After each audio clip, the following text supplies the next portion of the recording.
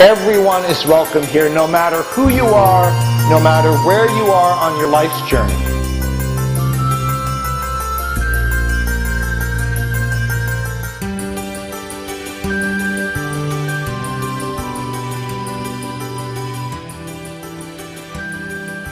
For many were coming and going, and they had no leisure even to eat. How many of you heard that and thought, yeah, my life has been like that. I know what that feels like. How many times have we rushed home from work and eaten dinner standing up in the kitchen and then rushed off to the next thing, whether that's a meeting, lots of meetings, or the kids' soccer game, or some other commitment. How many of us have eaten lunch at our desks, or out of a vending machine? How many of us sit down for breakfast anymore, except maybe we're sitting in the car, or maybe we don't even eat breakfast? How often are our meals arriving in a paper bag? Seems to be a standard part of postmodern life to be so busy that we can't even sit down to have a meal ourselves, let alone eat a meal with our families or our friends or our coworkers. A few years ago, UCLA's Center on Everyday Lives of Families published the results of an anthropological study that they had conducted in the early 2000s. It's called Life at Home in the 21st Century, and it's a study that followed 32 middle-class families in the Los Angeles area. These brave study participants opened their homes and lives to the anthropologists, and researchers took over 20,000 photographs of homes and recorded over 1,500 hours of home tours and interviews and family interactions, which gave a fascinating and, well, sometimes frightening look into modern family life. Now, the anthropologists were interested in the material culture of the family. That's what anthropologists study, after all. And the study reveals a lot about how our relationship to stuff affects our lives. And then the other thing that the study revealed is what our stuff and how we deal with it says about the busyness of our lives. So here's an example of one of the photos from the study. Something that might look familiar to you, right? The very full refrigerator. Not inside, but outside. The fridge was full too, but the outside is very full. So the researchers found that there was a correlation between how cluttered the exterior of the refrigerator was and how cluttered their lives were. So the more stuff on the fridge door, the more stuff there was in the house, the more likely it was that the family members were losing the battle against limited energy, limited time, limited storage, and unlimited material goods. Another part of the study explored the family's dining habits. And the study compares the self-reported statistics of how families eat dinner together, so what people say they do, with the actual observations that the researchers made of the families in the study. So on the left, you have what U.S. families self-reported. They said that 50% of them always eat dinner together, always. But in actuality, when they studied these families, only 17% of them actually ate dinner together all the time. It was more likely to be usually, and then, again, more of them never ate dinner together than those that self-reported. And then additionally, most of the families relied heavily on prepared foods like frozen or par-baked meals, even though the time savings was only 10 to 12 minutes. So they thought that these pre-prepared meals were going to save them a lot of time over preparing everything from scratch, but it really only saved about 10 minutes per meal.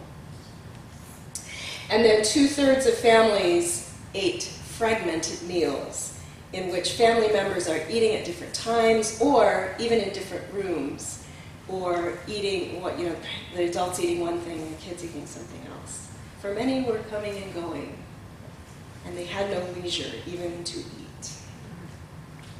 Another interesting finding that is illuminating is that the most common home renovation was to create a fancy master bedroom suite. That probably sounds kind of familiar too. And they're designed to look like a cushy hotel room, like a place you want to visit, not the place you live. They were supposed to be refuges of quiet, leisure, away from the hustle bustle of family life. But they were hardly ever used by the family members. So this is one of the suites. It's lovely, and you'll notice that the picture is in slices. Each of those slices represents one photo that the researchers took when they visited. So there's probably, 10 slices there. There's no one ever in the room. Each time the researchers came, the room was empty. So here is this beautiful refuge from the hustle and bustle of their lives, and they never take advantage of it. They're never using it. And then there was one other finding in the study that interested me and that I found kind of disturbing, was that the study participants rarely went outside. The lead author of the study, Jane Arnold, who's a professor of anthropology at UCLA, noted that something like 50 of the 64 parents in our study never stepped outside in a week. When they gave us tours of their house, they'd say, "Here's the backyard, I don't have time to go there." They were working a lot at home. Leisure time was spent in front of the TV or at the computer. And this was not the case just for the adults, but the children too. About half of the children spent no free time in their backyards during the study. The family rarely used their yards, even if they had invested in outdoor upgrades and furnishings. And they live in Southern California, where the weather is mild most of the time. So here's another composite photo. This is a backyard, and there's probably 10 slices of the yard taken over weeks or months, and there's no one in the yard. And there's a growing body of research that indicates that the direct exposure to nature is essential for healthy childhood development and for the physical and emotional health of both children and adults throughout their lives. And author Richard Louv, in his book Last Child in the Woods, coined a term for this. He calls it nature deficit disorder. And that's the harm that can happen when we don't get outside enough.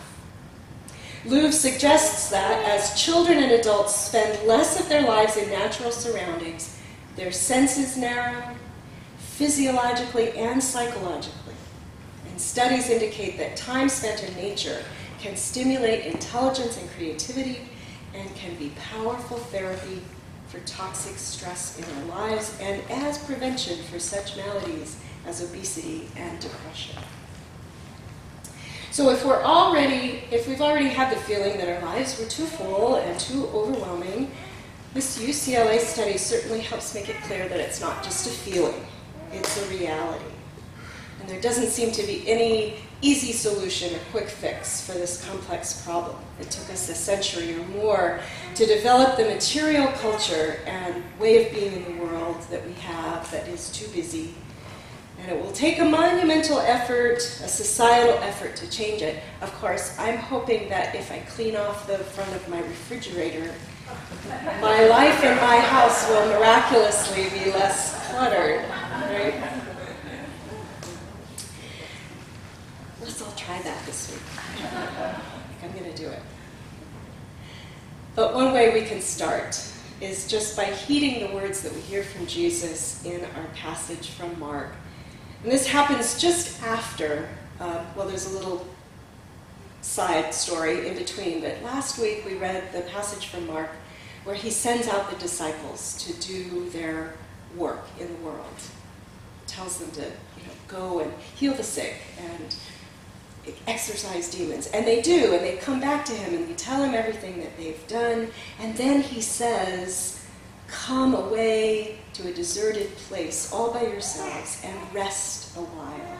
He recognizes that they have been busy, that they have been working hard, and that the work that they're doing, this work of ministry, requires them to reconnect to God, to pray, to rest, to recharge.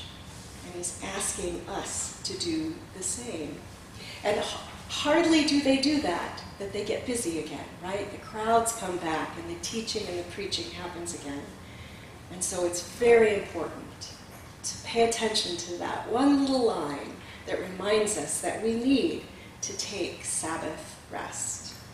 And we're familiar with the commandment to keep the Sabbath holy, but I think most of us, I know I always did, interpret that as, well, the obligation to go to church on Sunday. But it's not just about the obligation to worship God. It's also about the obligation to rest from our labors so that we're capable of meeting our obligations the rest of the week. And think about what an amazing idea having a day of rest would have been to people who had recently been slaves. What unbelievably good news it would have been told. It would have been to have been told that everyone was guaranteed a day off of work. In a way, it seems like we are a bit like those ancient Hebrews enslaved in Egypt, but our slavery is of a different sort altogether. It's often self-constructed, self-imposed, and so it's even more difficult to detect. And we find ourselves enslaved to our work, or enslaved to our schedules, or enslaved to society's notion that more is better, that bigger is better. And so in light of this, it's important to hear Jesus' invitation to come away to a deserted place all by yourselves and rest a while. And it's not just an invitation to take an afternoon off or go on a vacation, although those are important actions for our health and our well-being, but it's also an invitation to create a practice, a spiritual discipline of resting in the midst of our busyness. It's an invitation to carve out time for those things that strengthen our relationships with God and with each other, which can mean things like spending time in nature, spending time playing with our family or with our friends, or spending time sharing a communal meal together. And Jesus is not the only voice in the Bible telling us to rest. Here again, the opening lines of Psalm 23, and I love the way the Message addresses this psalm directly to God. God, my shepherd, I don't need a thing. You have bedded me down in lush meadows. You find me quiet pools to drink from. True to your word, you let me catch my breath and send me in the right direction.